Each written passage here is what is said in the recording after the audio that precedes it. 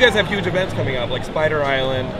What are the big announcements that you have after Fear itself? Have you guys made big announcements here at Comic-Con? We have some big announcements at today's Cup of Joe panel, where we'll be revealing a lot of the the often asked questions, and I think there's going to be some buzz. Let's put it that way.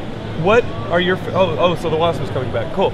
I'm a big fan of comic books that are modeled on genres, like Shang-Chi for obvious reasons, Luke Cage, which is modeled on the blaxploitation flicks I grew up with as a kid.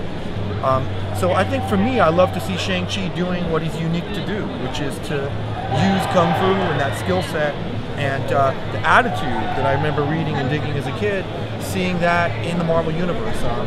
I think it's an interesting collision with the tights and superheroes and supervillains that have all these powers. Right, and the stuff that they were doing with Brubaker and Secret Avengers was amazing. Sure, absolutely. Yeah. That was a really big arc. Are we going to see that going anywhere? I actually don't know the answer to that question. I would assume you would, though. Yes. You have the architects of the Marvel Universe. These guys like Brian Michael Bendis, Jonathan Hickman. They're in charge of kind of leading the ship. How often you guys talk about this steering? Is it every week? Do you guys have monthly meetings? How do you guys put together the Marvel Universe? Well, at Marvel, we're called the House of Ideas for a reason, which is to say that we think the best writers in the business. Bendis, Fraction, Aaron, Brubaker, and Hickman are the architects insofar as they're people that at this point in time are writing some of our biggest books and are positioned for the future, so you'll see some big things that are coming out.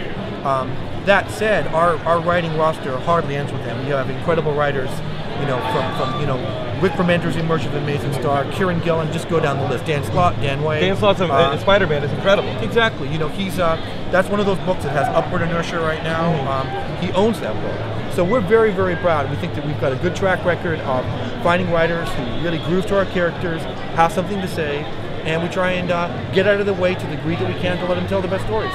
Now, in a meeting, when Brian Michael Bendis starts talking, do most people just zone out for 20 minutes and wait for we barely listen to what he says, Finding new talent, like somebody like Rick Remender, who did Fear Agent, somebody like Jason Aaron, who did an amazing book in Scalped. How do you look for new talent on the art side and on the writing side? I think it's not that difficult. You just, you go out there and you read.